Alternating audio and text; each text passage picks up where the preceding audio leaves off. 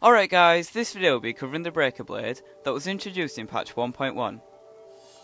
The Breaker Blade is a melee weapon that can be dropped from the Wall of Flesh in the underworld.